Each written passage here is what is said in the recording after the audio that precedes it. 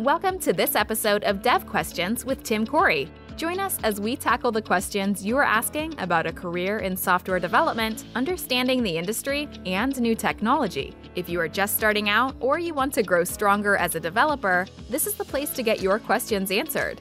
Now, here's your host, expert developer, and online educator, Tim Corey.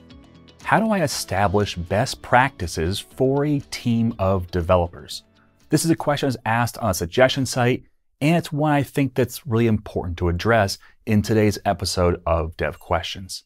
Now, this is a podcast, so if you're watching this on YouTube, you can also get it on your local podcast player, wherever you, Spotify, whatever you want to do. Or if you're listening to it right now, you can also watch it on YouTube if you want to. Either way. All right, so this question, how do I establish best practices for a team of developers? This question was asked by a person who is starting up a new team or just getting together a new team and wants to establish the best ways of doing things like file naming and variable naming and file structures in your projects and solution and so on. What are the best ways of doing that? Because every person does it a little differently and they don't want to cause an immediate problem when they first step into leading this team. So it's a great one to talk about. So let's dive right in. I have quite a few suggestions. Let's go through them. The first suggestion I have is to have the conversation with your team, but don't make it a democracy. So if you walk into a team and say, hey, what's the best practices you want to follow when establishing the naming structures? Well, everybody's going to have their own opinion and it cause one big fight. And maybe you get to a point where half the room wants to do one thing and half the room wants to do something else. And you have to choose, but now you're causing it to be something where it's them versus you, or maybe you even side with a smaller group versus the larger group. You need to maintain control, so you have to be clear on what you're doing. So have the conversation, but don't say, I want you to tell me what you want to do and we'll vote on it.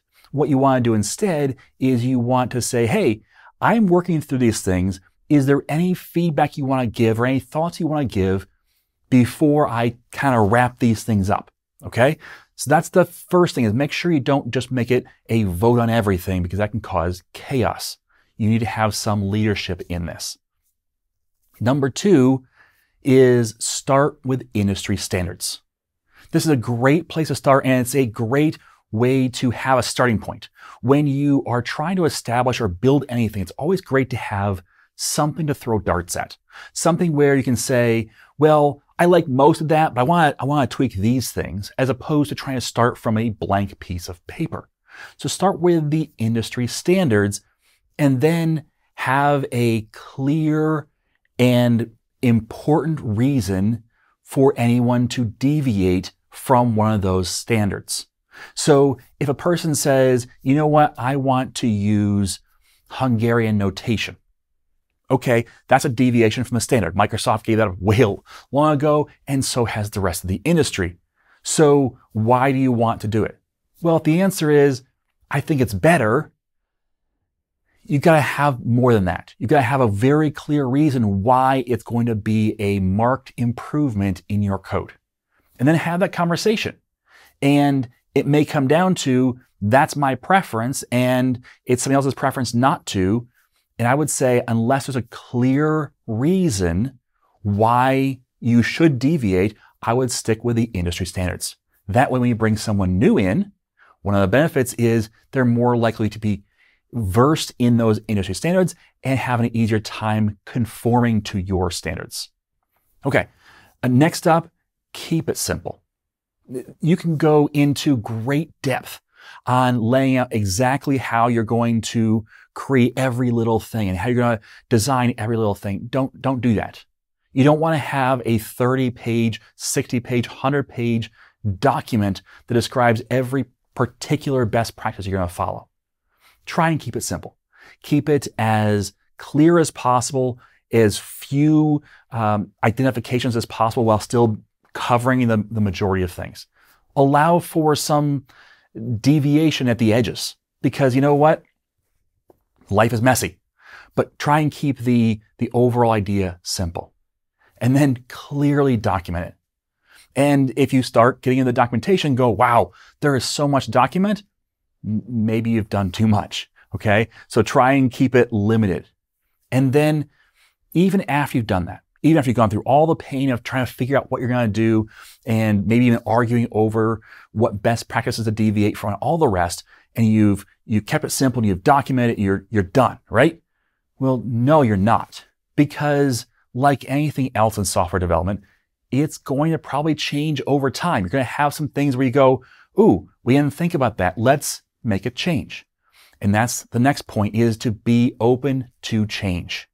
Be open to the ability to not allow this document to chain you down, but instead to free you. So that when it makes sense, it helps keep you in the same groove. And when it no longer makes sense, you're okay to make a change. Okay? So make sure it's not a ball and chain, but rather something to free you up to do things well and not to think as much about what standard to adopt. But instead, here's the simple way we do things. Okay? But then when that doesn't become simple anymore, or there's something better, you can make that change if you decide it's necessary or beneficial. And you know what? The last point, don't stress out about it. This is something where this is not the end of the day. I mean, this is not the end of software development if you don't get it right. Nothing in software development do we get right the first time or ever.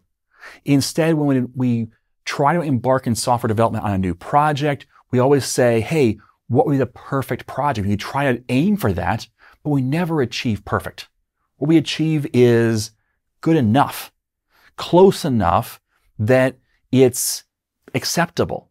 But there's always more to do. There's bug fixes to implement, and there's new features we didn't have time to implement, and things that now that we're done, we look back on and go, ooh, we should do that differently next time.